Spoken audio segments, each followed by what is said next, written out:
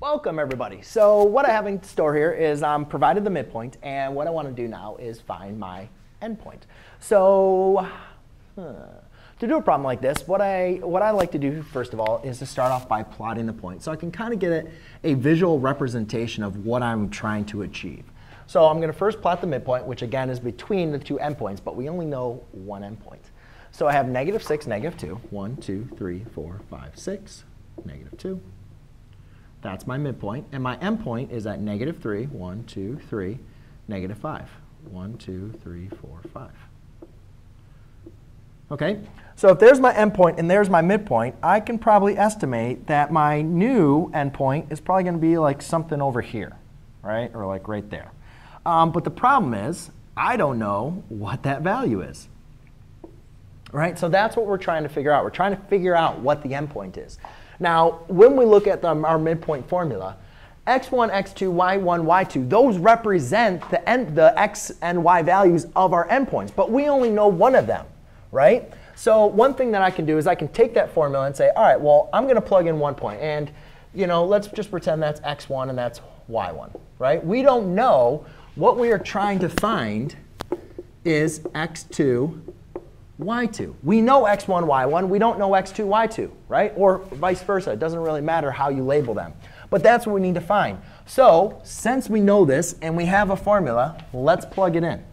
So the midpoint equals x1, which is -3, plus x2 divided by 2, comma, y1, which is -5, plus y2 divided by 2.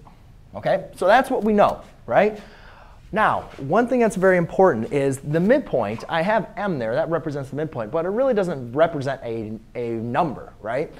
Unlike distance represented a number, right? That's the distance between the two endpoints. But midpoint actually represents two coordinate points. So we're actually figuring out a third coordinate, right? When we have the two endpoints and we want to find the midpoint, that's going to be a third coordinate, which I'm going to call x3, y3, which is really the coordinates of the midpoint. So do I know the coordinates of the midpoint? Yes. So I can say, all right, here's x3 and here's y3. Let's plug in these values. -6, -2 is equal to all of this jazz, right? I'll just rewrite it, I guess.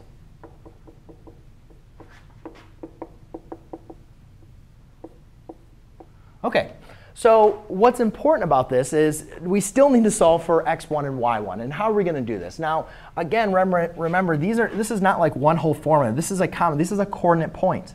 So recognize that whatever I do here, that is supposed to equal -6. Whatever I simplify here, that's going to equal -2. So to solve for my y1 and x1, what I need to do is set two separate equations. Because obviously, to solve, we got to have an equation. So I'm going to set this equal to -6. And this set equal to -2. So I have -3 plus x2 divided by -6. I'm sorry, divided by 2 equals -6. And then over here, I'll have -5 plus y2 divided by 2 equals -2. Now, what I'm going to want to do is use my inverse operations to solve. So to do that, I'll multiply by 2 on both sides to get rid of the 2 off the denominator. Well, when I multiply by 2, and divide by 2, those divide out to 1.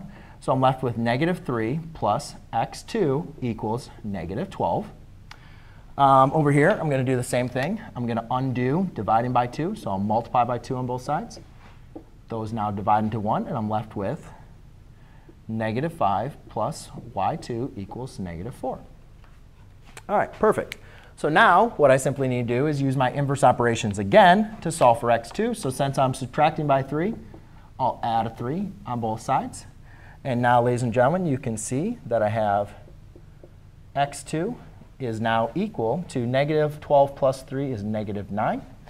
And using my inverse operations, I'll add a 5 to both sides.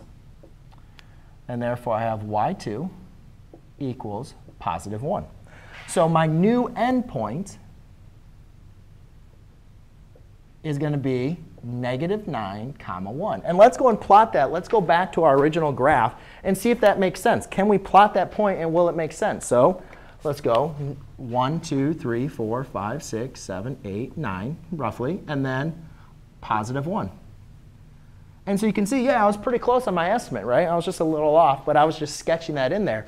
So therefore, you can see by setting each of these coordinates in my midpoint formula, setting them equal to my midpoint, I can then solve for my missing coordinate of my endpoint.